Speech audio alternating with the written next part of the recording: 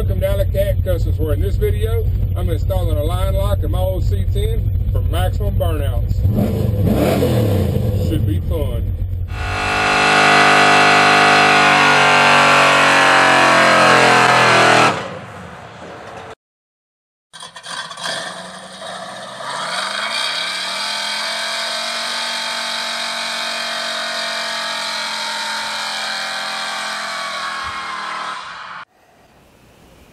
All right, so now that I got the truck sitting on the lift here in the shop, I'm getting ready to start working on it. But before I dive in and start tearing everything apart, I want to show y'all kind of what I'm doing to the truck. I'm going to show you the parts and what they do before I install them on the truck.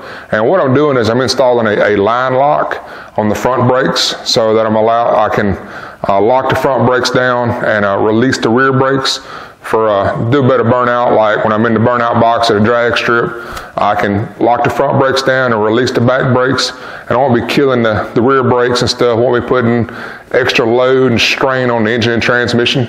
I can just hit the brake pedal, press the line lock button, and the front brakes will lock, the rear brakes will disengage, and I can throw all the power to the back tires and not get them nice, hot, and sticky for the drag strip. Or if I'm just showing that somewhere in front of folks, I can do the same thing and lay down some big old hairy burnouts. But it's kind of what a line lock is used for. People also use it the normal way to use it, or where you're supposed to use it. As hot rodders use them a different way, but what you're supposed to use them for technically is for like hill climbs and stuff like that. When you're in a stick shift on a steep incline, you can, when you're trying to take off, you can press the brake, hit the line lock, and it locks the brake so you can get it in gear and get it moving. But us hot rodders has found a different use for it, so that's what I'm using mine for. So this is what a line lock is right here, and it's just a solenoid with the valve body of it under here. And this is from TCI Automotive, and that's what all it is. When you hit the button, sends power to the solenoid, solenoid engages, and it stops the brake fluid from coming back out of the front brakes back into the master cylinder. And when it does that, it locks the front brakes down, and that's all it does. You let go of the button, solenoid disengages, front brakes release, and away you go. So that's what I'm installing. I'm also going to install an adjustable brake proportional valve. The proportional valve I have on the truck right now has got problems, so I'm putting an adjustable one on so I can add a little more brake pressure to the back tires.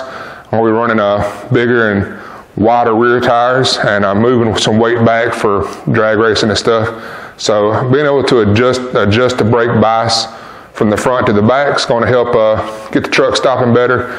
Won't have so much braking pressure on the front. I can add some to the back, kind of balance the truck out and get it stopping good. So install this as I'm installing the line lock, and about to dive in right now. All right, y'all, well, the first step when installing a line lock is to locate where you're going to mount the line lock at, either on a bracket or on the firewall. Somewhere close to the master cylinder is the best. Try to keep it nice and tidy, somewhere where you can get to it real easy with the brake lines, and get the wiring to where you can get it to your switch and everything. Instead of trying to build a bracket, I'm just going to mount mine directly to the firewall. I got a good spot back here right beside the master cylinder. So I'm about to make a little template, and where I get the bolt holes figured out on my template and line it up on the firewall, drill a couple holes, and bolt the line lock up to the firewall. And then I'm going to take the brake lines apart. I got to make one line that goes from the master cylinder to the line lock, and then I'm going to use the existing brake line that goes into the master cylinder and plug it into the out port of the line lock, and then that's pretty much going to have the line lock installed. And then I'll move on to the brake proportional valve, which is located on this truck. It's down on a cross member in front of the front of the frame, right in front of the motor. So we get to doing that. First thing you got to do is make sure you figure out which part of your master cylinder is for the front brakes or the rear brakes. I'm going to install this line lock on my front brakes so I can lock the front brakes and release the back brakes. So on this master cylinder, the rear section of the master cylinder operates the front brakes, and the front section operates the rear. So I'm going to be using the rear line on the master cylinder to go back to this line lock, and then go on from there installing it. So about to dive in, start making a template, and move on to the next step.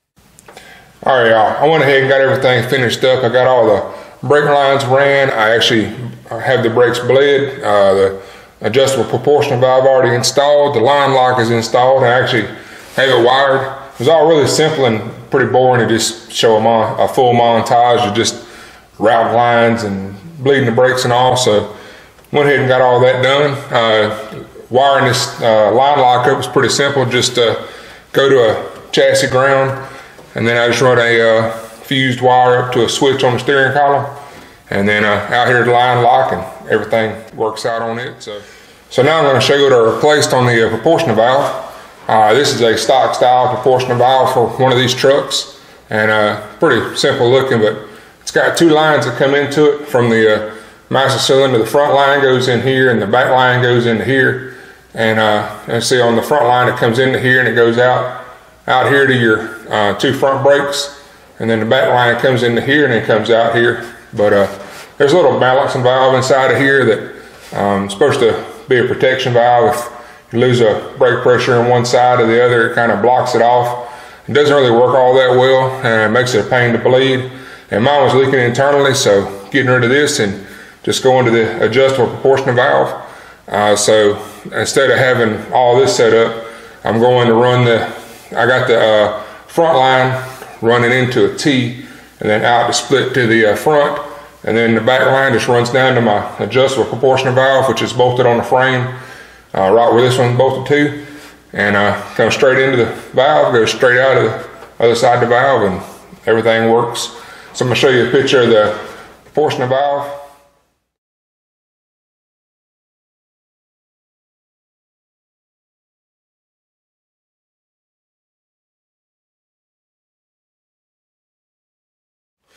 And as you can see, I'm not really happy with the way the lines are routed, but it's really hard to get into where everything is with the motor sitting in place, and I really wasn't expecting to do this step, or else I'd have done it all while the motor was pulled out. But I'm going to be pulling the motor out here pretty soon, do some other work, so I'm going to tidy up all the brake lines on it, and I'll deal with that problem then. But everything works, and it's no leaks, and everything's good and tight. So move on into the cab and show you how the switch works and how to operate the line lock, and then we're gonna go make some smoke. So have a good time with it. All right, y'all, so now I'm sitting in the cab of the truck. I'm gonna show y'all how I have my line lock mounted and how to operate it. As far as mounting your line lock button, it really depends on the kind of vehicle you have, or what you're comfortable with, or what you're trying to use the line lock for. People with like a stick shift truck that's trying to use it for hill climbs would probably put the line lock button on the shifter. That way they could easily access it and be able to shift and get moving.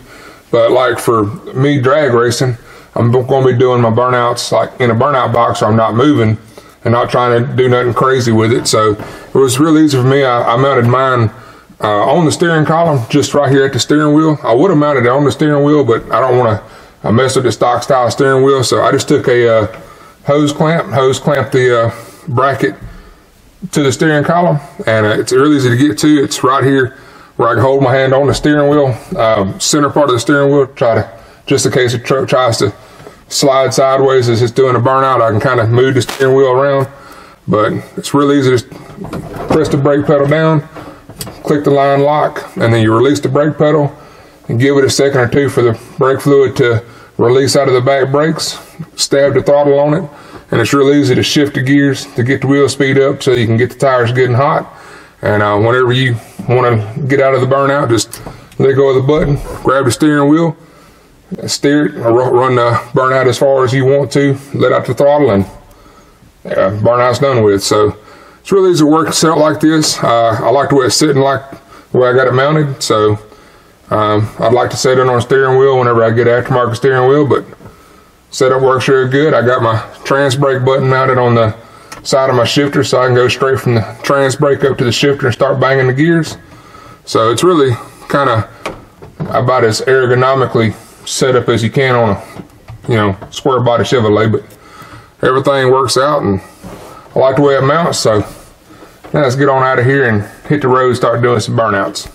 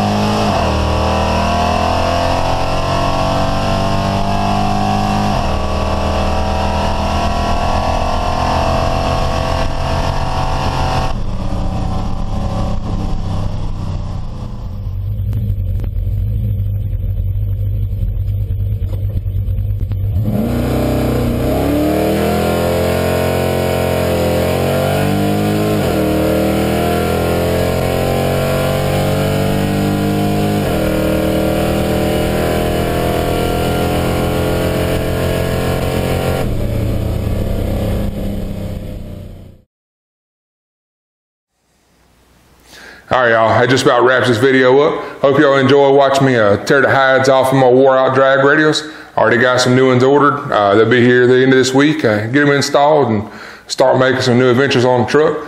I already have some stuff lined up. Planning on going to a drag strip here the next end of this month, or probably into next month. See what this old truck will do at the drag strip. I got some upgrades going to be doing this spring and summer, getting ready to go back down to cruising the coast again. And hopefully everything will work out to get down there and actually be able to take some videos and some more pictures and everything.